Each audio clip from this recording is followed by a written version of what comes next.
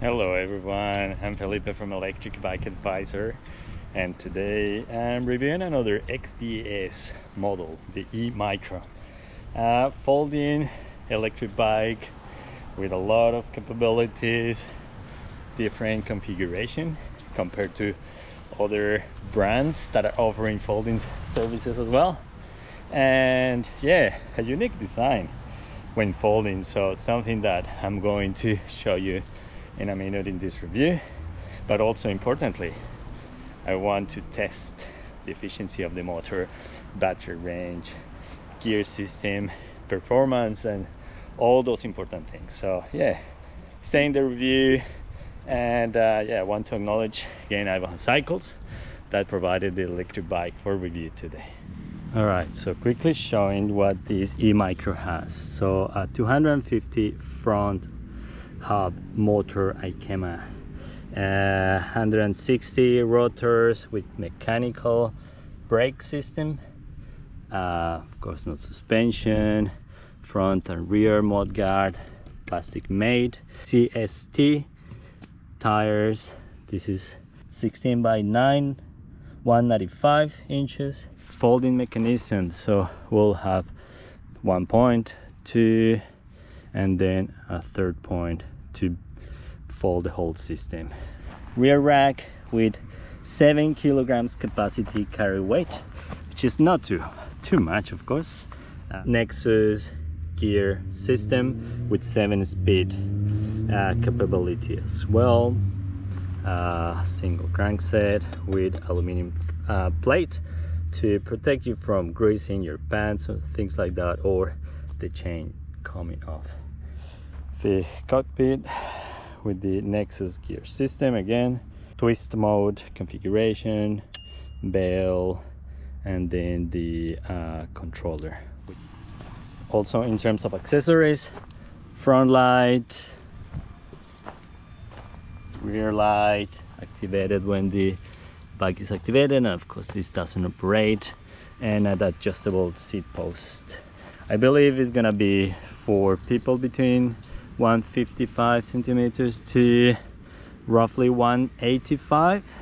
Yeah, this is a very long post, but I'm 180 and I didn't feel that 100% comfortable with that post that long, but I seen feeling that if it's gonna break or not. Also the folding system, which is quite different from what we are used to see, but yeah, we'll see in a minute. So one thing here, this bike doesn't have any kickstand included, but these wheels actually are gonna work as a kickstand. So basically you have to open here and then fold it like this, and this is gonna support the bike.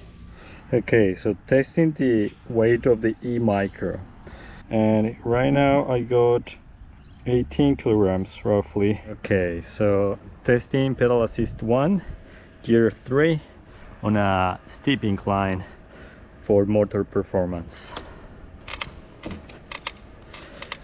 Okay, doesn't feel too bad actually. I feel like the motor is doing a good job in this very steep incline.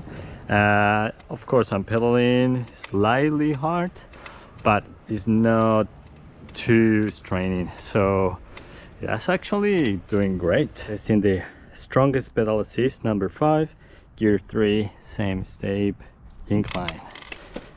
Wow, okay, pretty happy with the motor power, and the actual torque of the motor is very strong. I don't think there's much difference from 3 and 5 in this sense. Feel the motor still provides, of course, a little bit more power, and I'm just barely pedaling. I'm going really easy at almost 8 k's per hour. The folding process of the E-Micro. There's a lever here that you have to press to unlock this section of the bike. So you press it, lift the bike a little bit, and then that rear part is gonna pretty much hold the bike, which, as you see, if you're happy with that, you don't need to do anything else.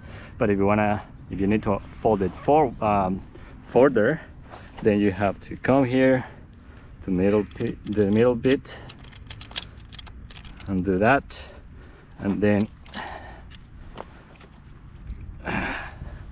opening that section. And the last part that you have to do is undoing this bit, so pressing this point here to open this lock and dropping the stem. So quickly to show the unfolding process, let's see. So pretty much lifting the stem, making sure this is properly resting here, then you secure it there. Now you have to somehow go around and then securing this section, and the last part is about jamming here the rear wheel until you go forward and locks the system in there. Okay, so my final impressions of the XDS E-Micro. What can I say? It has a few nice things that can provide benefits to a rider. The first thing is, of course, its weight, 18 kilograms, not too bad compared to other e-bikes as well out there, like the XDS E-City. It's a little bit heavier, so this one has that plus in that sense. Also the controller that is easy to read in low light conditions and providing minimum readouts like battery level, and then of course the speed that you're traveling, and well, are really basic ones. Also the gear system, the Nexus, I found it quite smooth, responsive, yeah, super easy to operate as well. The range might be a little bit too low, no more than 40 k's to 50 k's going on pedal assist 1, which is not that much, of course, but you got a small battery, smallish battery, so not too surprising. The other thing that I liked is when folding the bike and wanting to have some sort of mechanism to support it, even though there is no kickstand, I have the rear rack, which pretty much is used for the same purpose. Super easy to fold in there and quickly support it. Also, I want to mention about the power of the motor. It was surprisingly strong for a front hub motor, 250 watts. It was so responsive, smooth, very keen to give me some assistance and power. My pedaling was super smooth, so no complication in that. There is though one thing that for front hub motor is like traction can be compromised, especially on wet conditions. So in that sense, it will be ideal to have a brake sensor to help you control the power of the motor. But honestly, I didn't feel unsafe, which is great.